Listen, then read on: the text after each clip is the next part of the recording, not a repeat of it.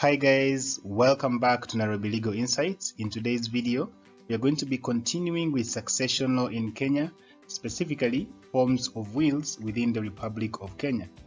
Our focus for this particular video is going to be on forms of wills, specifically oral wills. We are going to be looking at what conditions need to be fulfilled for an oral will to actually be a valid oral will within the meaning of the Law of Succession Acts of Kenya. When it comes to oral wills, there are certain conditions that have to be met for this oral will to be considered a valid oral will within the meaning of Section 9 of the Law of Succession Act of Kenya.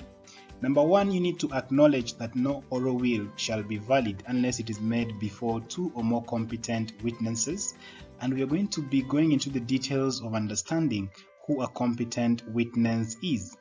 Number two, the testator, meaning the person who makes the will, must actually die within a period of 3 months from the date of making the will. So these are the two conditions that have to be met for an oral will to be considered a valid oral will. Now, you might be wondering, what is the rationale for the law providing that a person who makes an oral will must die within a period of 3 months? Remember that this is a reasonable period for a testator to actually put his stuff in order, meaning that within this window of time, you can actually organize your affairs before you pass on.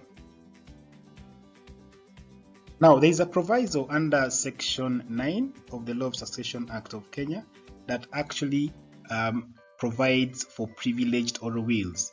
And privileged oral wills only apply to members of armed forces or merchant marine during a period of active service. So the key word here is that you must be in active service. Now, as far as privileged wills are concerned, they do not have to conform to the strict requirements of oral wills we've talked about previously. But remember, privileged oral wills apply to a specific group of people, meaning that even if a soldier who is in active service in Somalia goes ahead to make a privileged oral will, that will does not conform to the requirements we previously stated out. So even if that particular person goes ahead to die after a period of 3 months having made a privileged oral will, that will be considered valid. So the overall objective here is for you to at least get an understanding and a distinction between an oral will and a privileged oral will. This particular will applies to a specific group of people, and it may not actually conform to the strict requirements that actually are required of an oral will.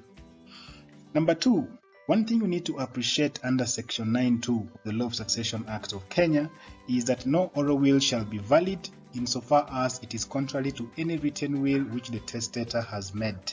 Remember that here, if a testator has made a written will, anything that is actually contrary in his oral will not actually be valid. So the content of that oral will not be valid because they contradict the written will. So remember that here you need to appreciate that a written will supersede an oral will at all times. In terms of privileged wills, we need to appreciate that much as they do not conform to the strict requirements of oral wills, at least the bare minimum is that you must be in active service, meaning that if you are a soldier, you can only make a valid privileged will when you're in active service. And the rationale for these wills not conforming to the strict requirements that we started out by discussing under oral wills is that remember, soldiers work under tension, and in a period of war you may not even have those two competent witnesses, and so because of the tension surrounding the work of soldiers, then they are able to actually make these privileged wills that may not conform to the strict legal requirements which were discussed under oral wills.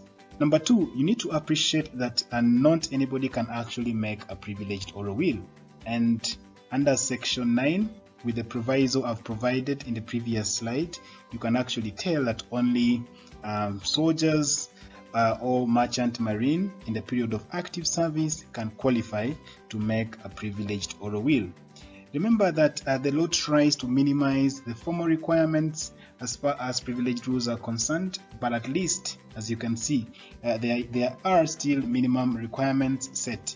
meaning that you must at least be in active service as a member of armed forces for you to qualify to make a privileged oral will.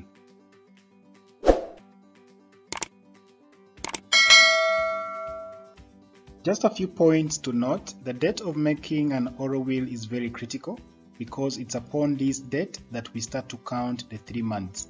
And the only exception we have as far as time is concerned is when it comes to mariners whose oral privileged wills do not comply to these strict legal requirements. So basically the takeout point here is that the life of an oral will is only 3 months. Beyond that, it is not a valid oral will.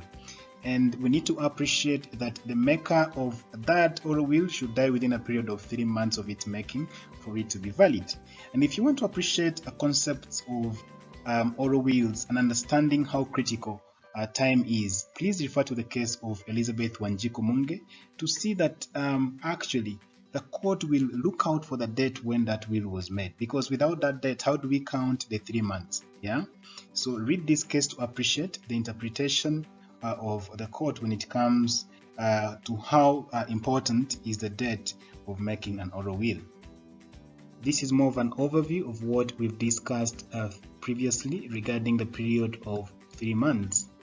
When it comes to challenges of oral wills, remember oral wills are intangible and very hard to prove. How do you actually prove the content of the oral will before people or before a court of law?